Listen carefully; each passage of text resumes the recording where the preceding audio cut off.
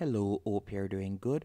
In this tutorial, I'll be showing you how to copy a page on Canva or how to copy a whole page in Canva.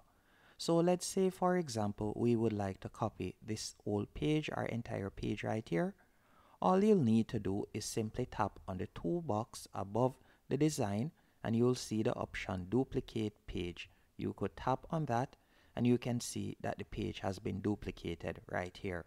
Now let's say you are doing a presentation and you would like to copy the page. So let's say, for example, we would like to copy this page. All you'll need to do is hover over the page from the bottom of the timeline right here.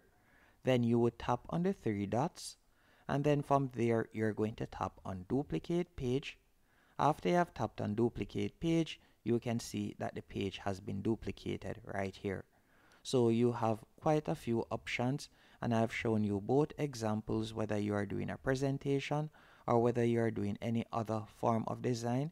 That's how you'll be able to copy a page. Now if it was a case that you would like to copy the text alone, or let's say you would like to copy an image, you can also do that. For example, you could select the image that you would like to copy. Then from there you could tap on duplicate to duplicate it, or you could tap on the three dots right here, then tap on copy. Then from there you could go onto a new page. So let's say, for example, we were to go onto this page. Then you could select the page, then right click and tap on paste, and you can see that the image has been copied and pasted right there. Hope you found this tutorial helpful and informative.